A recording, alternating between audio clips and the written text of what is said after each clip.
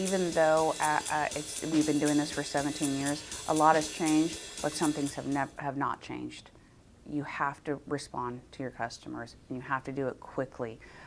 When you think about purchasing something that is so important to you, like a vehicle, you're excited about it, so you have to respond to your customers. And I think I would encourage dealers to stay in front of them, to talk about why they are, not only why their dealership is the best of the best, but why their brand is. You know, talk about features of that particular brand that's going to want to make those consumers stay with you for the long term, and stay in front of them. You know, don't leave them after 2 days or 5 days or 30 days. You know, stay in front of them and keep communicating with them. But so I would say for dealerships today, response time is still very critical, and staying in front of them is very critical, and branding yourself and your franchise is critical.